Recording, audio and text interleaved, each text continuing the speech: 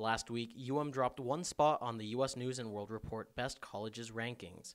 We now sit even at number 48 with the University of Florida, who jumped up one spot this year. It's not really surprising to me because I've always considered them to be pretty much on the same level. I find that ranking not quite accurate. Not true at all. I think we have a better education system. We deserve to be above the Gators.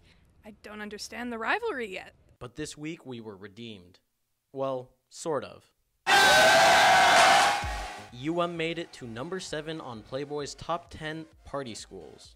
I don't blame them for ranking us around that. Not really surprising that we're one of the top party schools. Being on that list, it just means that there's stuff going on. It means that there's people willing to have fun. We should be number 1 for sure. As part of their description, Playboy said the University of Miami has more bikinis, EDM, and free-flowing tequila than Cabo during spring break.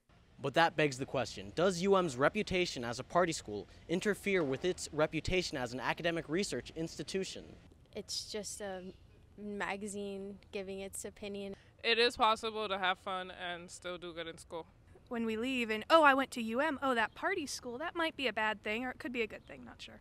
People here are always able to balance the academic with the partying. This, of course, is not the first time has been described as a work hard, play hard school. It landed high on BuzzFeed's Smartest Party Schools in the Country list in 2013.